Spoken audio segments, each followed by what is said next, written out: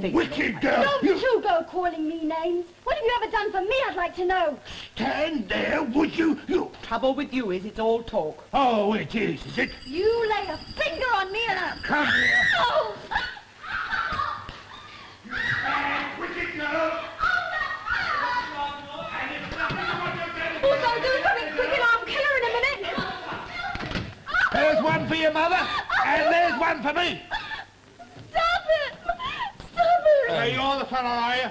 I've been waiting for you. A top. Yes, all right, miss. It won't look like a tough time I'm finished. Just a moment, I'm a police officer. Copper. Oh, that makes it worse. I'm looking for Miss Fish. The nerve of it. You found her? You didn't know. I tell you, I don't know him. I never clapped eyes on him before this You minute. keep out of this. Oh. Let's see if you can take your medicine like a man now.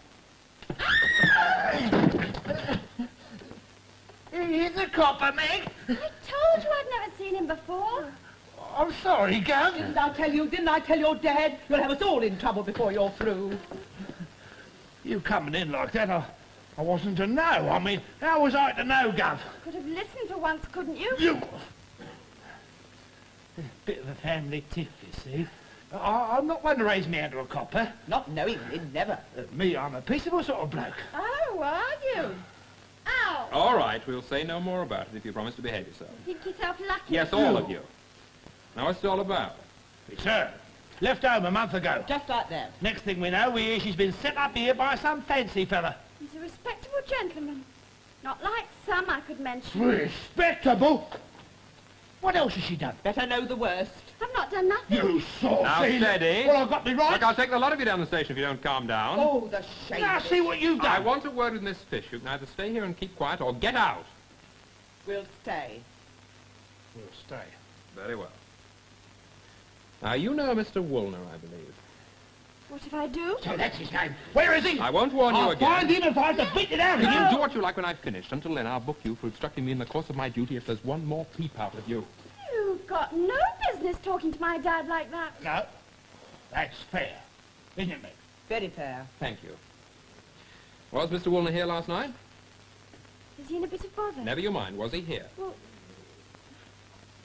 yes. He came about 7. And stayed?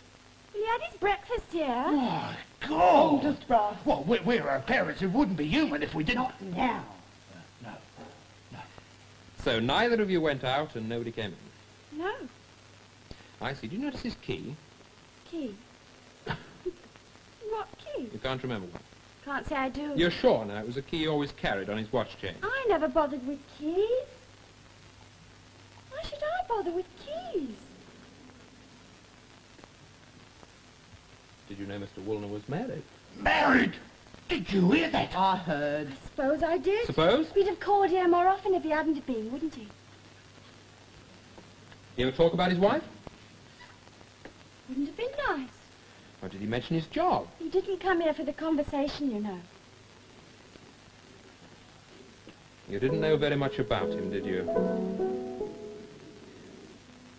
So long as the rent got paid and the allowance come through and he didn't get, you know, rough. Why should I care what he got up to when he wasn't here? All right, that's all. Is he in trouble? What's more to the point, are you? As far as I'm concerned, I won't bother you any longer. Well, as far as I'm concerned, I'm going to have... Don't you leave me with I couldn't him! possibly interfere in a purely domestic affair, Mum. My daughter's carrying on